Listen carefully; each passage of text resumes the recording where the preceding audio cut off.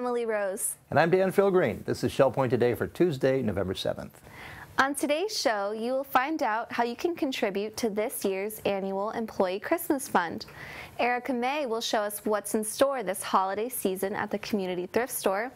Resident and antique appraisal expert Judy Owen will talk about some German collectibles.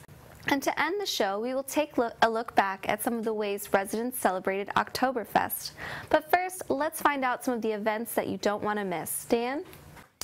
Well, don't forget, tomorrow is the GM Collin Skin Event. This is a great opportunity to learn some new techniques that will last a lifetime. Robin Church will introduce some skincare products during this hands-on event, happening in the Social Center at 10:15.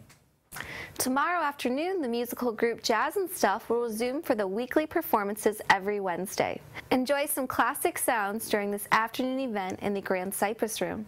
All are welcome to attend, and the concert is free of charge. Another entertaining event happening tomorrow is Divas on Broadway. Enjoy famous songs from Annie Get Your Gun, Cabaret, and Hairspray during this fast-paced, exciting tribute to Broadway musical theater. This event is free and takes place at 7:15 in the Grand Cypress Room. This Thursday is another beach day trip. Enjoy a beautiful morning on the shores of Del Nor Wiggins Pass Beach down in Naples. If you want to attend this event, visit the Island Service Desk to sign up today. The cost of this trip is $16, and you are encouraged to bring a chair and some sunscreen.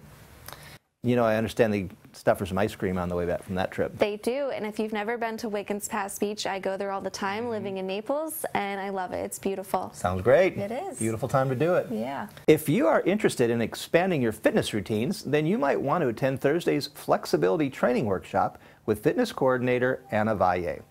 This class is designed to improve your daily functional movements and postural alignment. It's important to note that this class requires you to be able to get up and down off the mat unassisted, as exercises will be taught on the floor. If you're interested, then head to the Island Fitness Center at 10:15 on Thursday, November 9th.